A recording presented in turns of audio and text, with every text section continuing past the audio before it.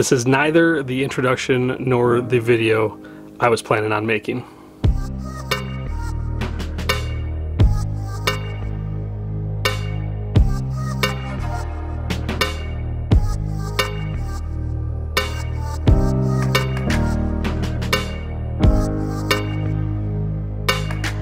What's going on, everybody? My name's Brian. You're watching Angling Anarchy. Sorry for the strange intro there. I will explain what's going on with that later in the video. This video is going to be of day 4 fishing Lake St. Clair at the end of November.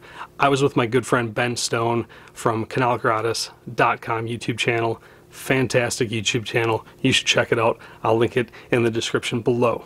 Ben and I went over to Detroit to fish with our good friends Captain Mark Kornowski for a couple of days, and then this last day we were actually fishing with Mike Duche, who has a really cool lineage out on Lake St. Clair. His grandfather was actually one of the first trollers, first big musky fishermen out on Lake St. Clair, so Mike knows what he is doing out there.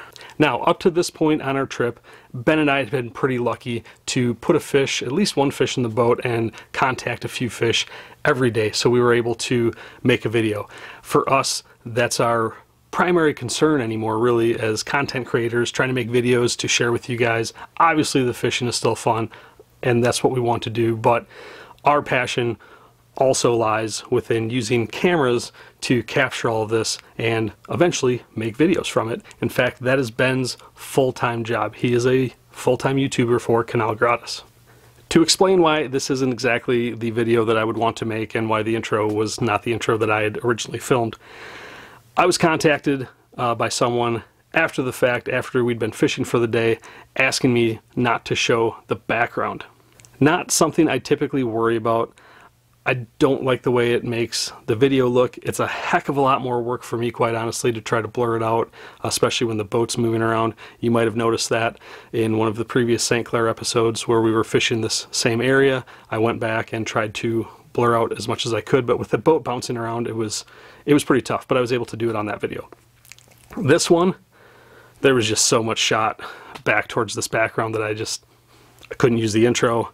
It's going to be tough to use some of the footage, although what I'm going to do is put together as much of it, explain what's happening, and hopefully we can get something out of this.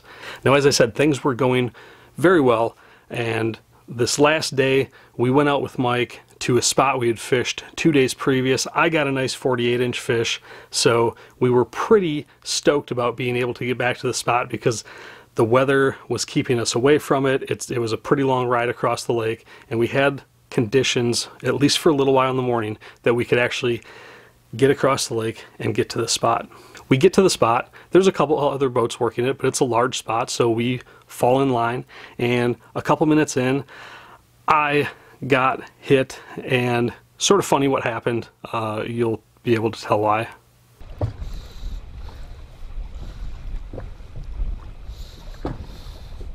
This is a lot more fun when the waves aren't trying to kill you. Right?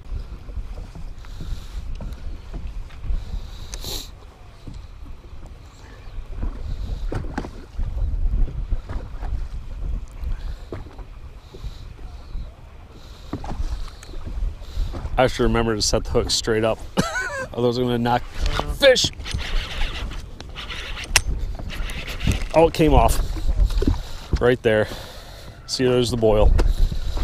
You were saying? I was just saying I'm going to have to set the hook strange, and I did, and I don't think I got it as good as I usually would. Oh,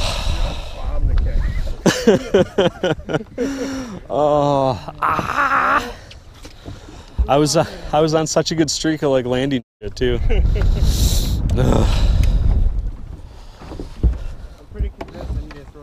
I pretty much called that one. I was reeling my Poseidon in, thinking, man, it's going to be tough to make a hook set to the side because Ben is standing right there, and in the middle practically of saying that, I just got whacked pretty hard and didn't get a real good hook set. I was kind of hoping it was going to work out, but obviously it did not. Now, just to pile on my misery for the day after missing that first fish, I switched positions with Ben and felt really confident that I was going to be able to set the hook to the side without knocking anybody out of the boat, and then this happened. I was like Which one is it? You're freaking me out. I thought it was a fish. And everything was great. Yeah, no, when we were in Iowa, there's so many like trees and stuff along the shore. It's like you hit so many, so you get used to it. And like fish. God dang it. Came up and stared at you. Fuck. Well, the way you're doing that says your drag slipped. Yep. ooh.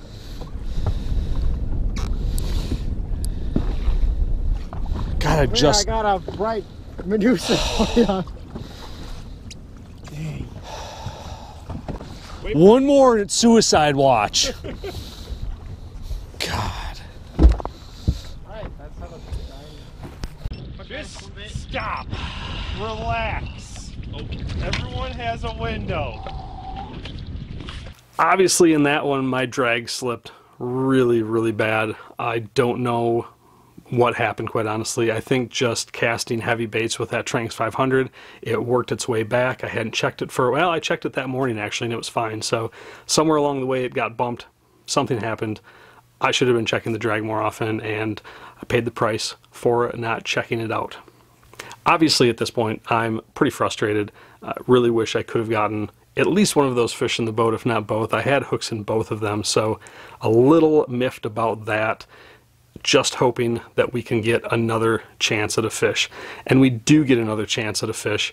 Ben has a fish come in pretty low. It was tough for him to see.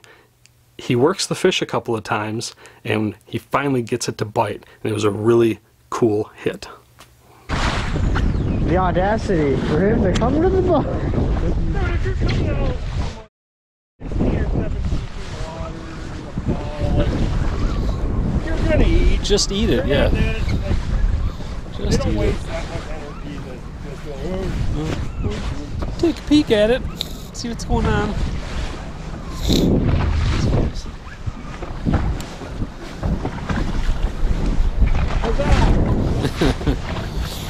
There's one.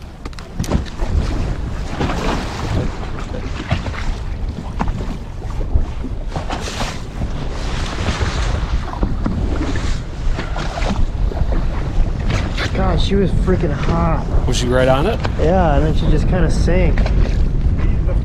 oh, Got her! Got her!